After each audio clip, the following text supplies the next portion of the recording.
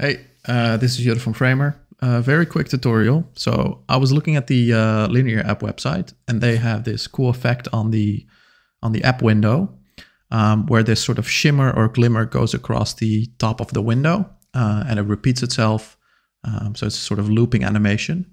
And I figured this is now very easy to do with the effects release that we introduced in Framer last week, where you can easily add looping animations. Also adds a bunch more like hovers and drag. But I thought I'd show you how to set this up in Framer. So I already have my project set up here with the Framer window, similar to the Linear website.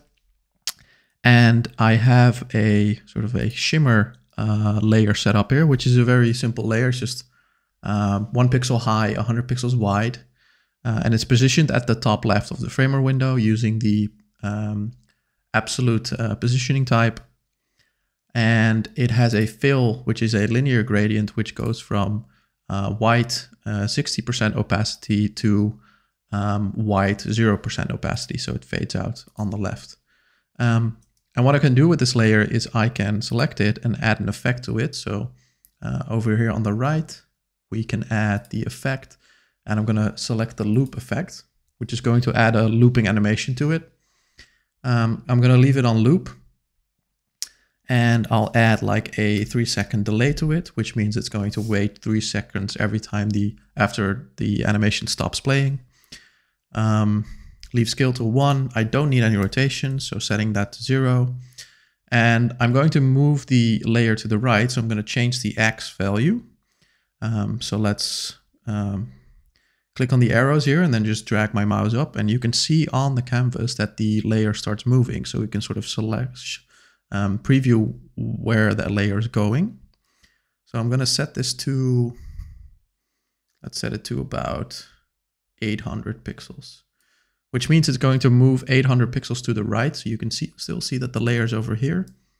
And I'm going to set the opacity to 0 because I want it to fade out as it moves to the right, which sort of creates this effect that Linear also has. So opacity 0. And then I'm going to change the transition type from linear to ease out, which means it starts very quickly and then slowly slows down as it reaches the end of the animation. And I'm going to set the time of the animation to about 1.5 seconds, which means the animation takes 1.5 seconds to play. So now if I publish my website and open that in my browser,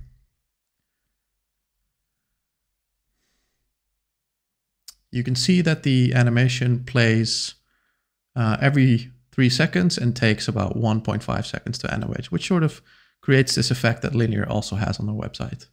Now Linear also has one on the right side of the window. So I've also already set up one over there.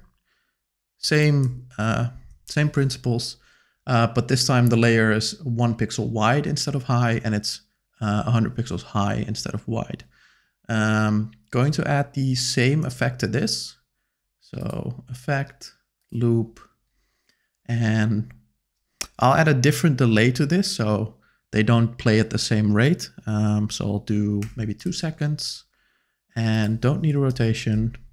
This time I'm going to change the Y value, so moving that up so you can see the layer moving down. Probably move it to about 600. I can make it go a little bit further, maybe 670. And set the opacity to 0 again, changing the transition again from linear to ease out. And I'll also have this take about 1.5 seconds. Now updating my website again. Preview that in the browser.